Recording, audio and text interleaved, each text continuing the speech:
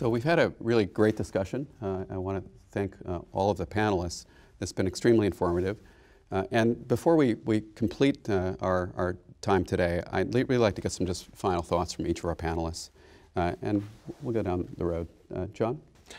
Yeah, no, we're clearly at ASH this year seeing the fruits of a lot of hard work on the part of, say, investigators who wrote trials, and most importantly, the patients that contributed to them, and seeing long-term follow-up now with these new targeted agents that really give us a lot of promise in the future for CLL, except in the patients where we're potentially doing curative therapy with FCR-based regimens, where we might be able to move away from chemotherapy for the majority of our patients. And to me, that's the most exciting thing.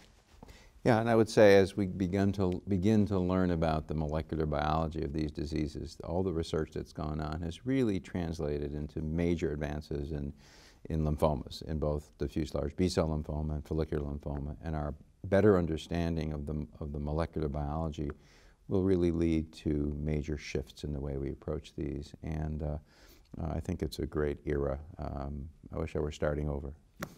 I would add before again, going to John, is that one of the things that's really a topic of conversation is that we're seeing convergence across diseases, right? And I think that states there are a lot of similar concepts of combining novel agents with historical agents like antibodies and, again, chemoimmunotherapy with CAR T cells. And I think we're thinking, rather than thinking about individual diseases, we're thinking about modalities of therapy that can be used synergistically. Right. I think, just a reminder that we need to continue to focus on our goals of therapy, and it's easy when we're extending survival. It's measurable if we're improving progression-free survival, but at the end of the day, or curing patients, obviously measurable very easily, but the quality of life of the patient is really key. And the progression-free survival without overall survival scenario, maintenance treatments that people are going to be on for a long time that have side effects. That question, which I think you framed earlier, it's harder in the 6 months you're getting FCR. It may catch up with you later, but you may do great for many, many years or decades. On the other hand, something like ibrutinib, easier in the short term for most people, not bad in the long term for most people, annoying in the long term for some people.